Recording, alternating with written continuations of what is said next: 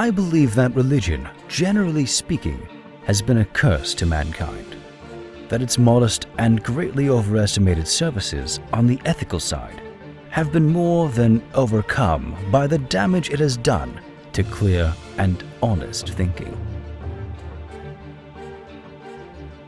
All religions are founded on the fear of the many and the cleverness of the few. The world is divided into armed camps ready to commit genocide just because we cannot agree on whose fairy tales to believe. Religion, it's given people hope in a world torn apart by religion. Tonight's topic, Islam versus Christianity. Which is right? Islam. Christianity. Islam!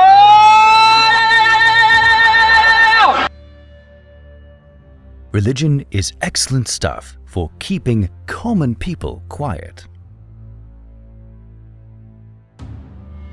Religion does three things quite effectively: divides people, controls people, deludes people. When a man is freed of religion, he has a better chance to live a normal and wholesome life.